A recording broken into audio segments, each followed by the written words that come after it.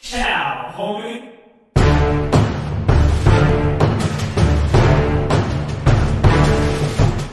What's up, strongest men, women, and children from blocks all around the world? Thank you for joining me again on my Block Strongest Man today.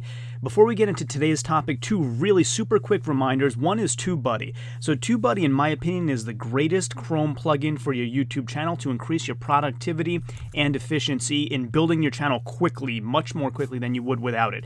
It has a lot of great features like a keyword explorer, bulk editing tools, advanced analytics, and the ability to create more custom thumbnails. Their free version is great, and they have an upgraded pro version, which is still super cheap. It was $9 a month last time I checked, so check the link in my description below and download TubeBuddy today. My second quick reminder is about Spreadshirt.com. So if you like my design with the everyman, strongman of the block carrying the recliner, and you were wondering if you could have that on a t-shirt, mug, or other accessories, it's available, so check out my link to Spreadshirt in the description below for that as well, and I greatly appreciate the support there as well. So on to today's topic. Enjoy. What's up, YouTube, and welcome back to My Block Strongest Man, where we discuss using objects from all around your home and your property to get in that workout. Remember, everyone, burning some calories is better than burning no calories.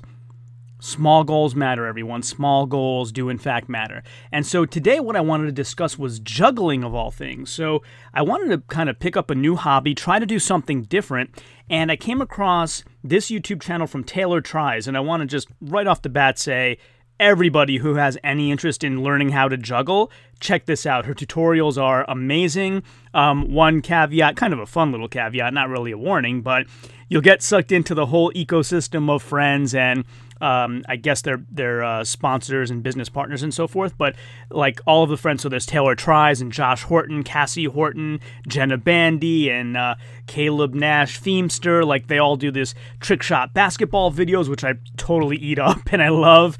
And so just a little kind of caveat, like, you're going to wind up in a whole bunch of awesome content from a lot of different channels that's really going to keep you busy and entertained for a long time. So to kind of jump into it, so let me just hit play on her channel and I'll mute it so we can look. So the first thing she goes into is what type of balls should you be juggling with, and apparently, as I expected, there is a specific type of juggling ball in size, weight, texture, and so forth. A beanbag style ball is what she's talking about. She talks about not trying to juggle tennis balls because they bounce all over the place and they're too light and you won't be able to learn correctly. And so there are juggling balls that you can buy, and she does have a link in her description that you should definitely check out. I have gotten so much great information out of this channel, Taylor Tries, that I really want to try to support her. You should definitely go check out this video, and that's the reason why I'm showing my desktop, so you can see the video, you can see the link, and you can get over there easily, support her, go to her link to buy the juggling balls as she provided. And so, I mean, look at this great technique. So she's showing you exactly where you need to throw it, and basically she's talking about picking two spots directly over your shoulders up in the air, and they seem more or less at about the height where the top of her reaches, like the top of her fingers can reach. And so you want to keep aiming for those particular spots. The left hand will throw to the spot you've imagined over your right shoulder, and vice versa for the other hand. So she talks about starting off with one ball and trying to get it to go to those two spots and kind of getting used to that before you try two balls and sort of like getting that standardized, right? So she's showing it again. She's hitting those two spots almost perfectly every time, right? And then if you move a little more through the video, she'll show you how to do it with two balls, and she shows you what not to do as well. So she's showing you how to pace it correctly so that you can catch the ball and kind of scoop inward and throw it up. And now she's showing you another common mistake where people are throwing it out too far forward. So she shows all about the focus of hitting those two imaginary points so that doesn't happen to you. And so, and again, here's the pacing, right? So she's showing what happens if you throw the balls too early. You want to throw the second ball when the first one's already on the way down. And so basically she's holding her hands palm up pretty much in the same position every time and trying to make the balls always land there and keep focus on them. So those are some points that I'm extracting from this that I want to try for myself. And as you go through, she'll show you now with 3 balls how that same technique works. And she talks about making sure that you alternate the hand. So it's no matter how many balls you have, it's always left, right, left, right, left, right, and so forth. So she'll show you here, right? So now she throws the first 2, and then she'll move over. So we'll skip ahead a bit. And here she shows how you stay within the forward-backward plane. And here she's showing, so left, right, left, right, left, right. And she teaches how to kind of build up, just throw the 3 balls, then go for you know, a 4th throw, a 5th throw, not a 5th ball, but a 5th throw of the 3 balls, and so forth, until you build up to a point where you can keep going. So here she goes, a few more reps and so forth, and she talks about dropping it as being part of the journey, so you shouldn't get discouraged because eventually you'll get the practice in and get there. So I feel like I learned a lot of great stuff from watching these videos, and I mean, she gives you all the techniques, troubleshooting of common mistakes and things like that. And so, of course, you know, as my blog's strongest man, I got to throw in a little twist on this whole thing. So I'm not going to juggle using traditional juggling balls. So why don't we do this? Let's do a quick Google search of juggling ball weight. And my keyboard's a little bit jacked up right now, so I'm missing some keys. And here, let's do this. Let me grab a, let's see, how about, let's try, how much do juggling balls weigh?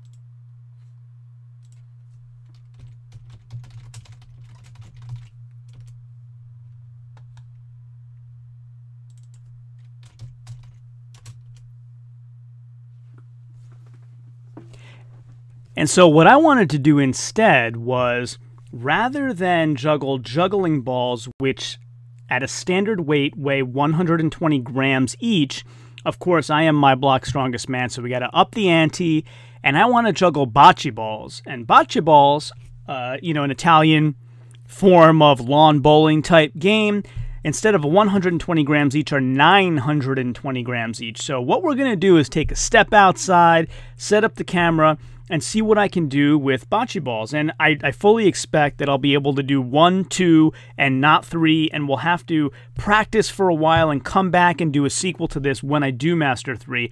But I will give it a try, and I practiced a little bit already, and I'll just tell you, like, it's a great forearm workout, let me tell you. You really feel when you're trying to juggle something of that weight. You can really appreciate guys like Josh Horton that juggle, like, axes and stuff that weigh even more.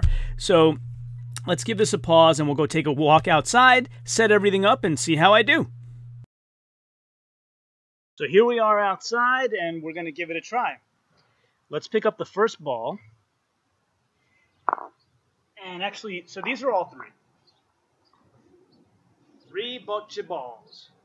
2 red, 1 green, and the aim is to eventually be able to juggle all of these. So we'll throw 2 of them down and start off with 1. And so what I want to try to do is master 1, the throw and the catch. So again, it's going to be throw it up to about as high as I can reach, let it arch, come back down to slightly wider than shoulder grip, catch it, throw it up over the other shoulder so it apexes over the opposite shoulder, and let it arch down so I catch it here. So that's the object, and we'll do 10 reps just to get used to 1 ball and see how that feels.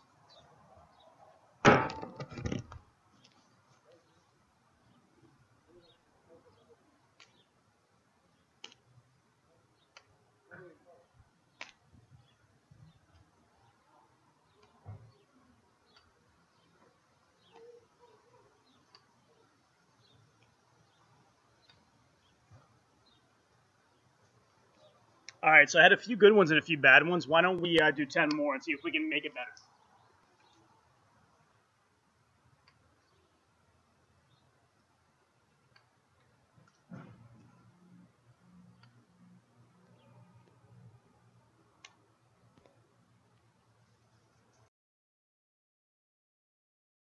Alright, so I noticed I did reach up for a couple of them, but we're going to go with 2 anyway and see if we can improve at all when we're doing with 2. We'll move on. So here's the green ball, so we can kind of keep track of them both. And same principle, so here we go.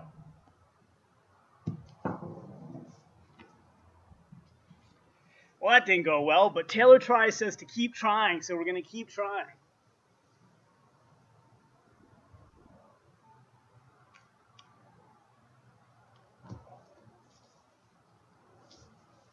Alright, so one little clue for all of you, if you're ever going to juggle bocce balls, is don't try to catch it against your body like a football.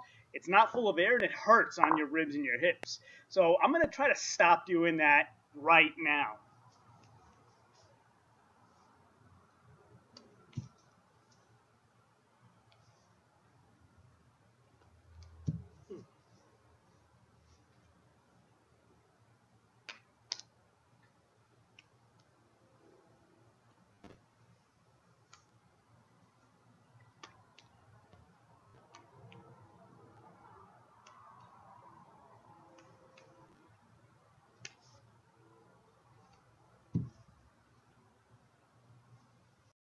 All right, so that's pretty good. I'm still doing the drill of kind of throw and catch and pause, so we don't have the fluid motion yet.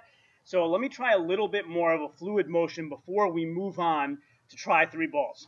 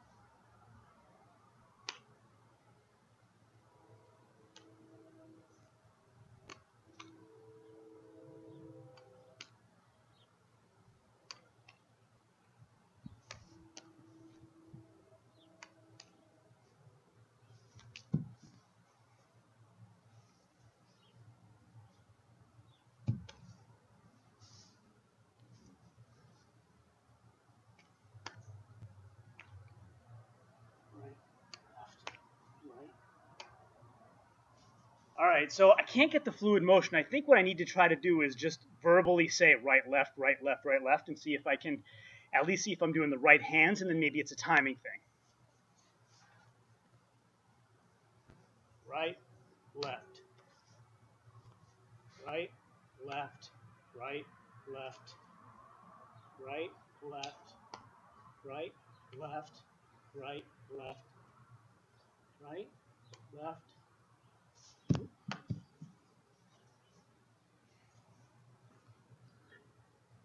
So I think it's a timing thing because by the time it's time for that hand to throw again, I feel like I've been holding it there for a while and pausing. And maybe that's the way it works, and maybe that's why people can juggle 3, 4, 5 balls, because there is a lot of pausing time in between. I don't know. Let me try one more time. Right, left, right, left, right, left, right, left, right, left, right, left, right, left, right, left. So I don't know, maybe that's it. Maybe what I did right there is as close as you can get. I'm going to try 3. I don't think I can even catch it once, but we'll try. So especially these balls are big, so I think it's not just the weight, but it's the diameter. It's going to be hard to hold them both, so let's see. So, right, oh, Jesus. Right, left, right, left. Okay, so 3 is going to be impossible at this weight, I think. But hopefully you learned something. Hopefully you learned a lot more from the Taylor Tries video before I came outside and tried this. But hopefully you saw that in a matter of a few minutes, somebody who's never juggled before can actually use these techniques from her video to at least get started and get going and be positive about trying this next time. So I'm just going to put these balls down, come back another time. And of course, if you haven't yet, subscribe to my channel, like this video, hit the bell button for all notifications, and of course, until next time, ciao, homie.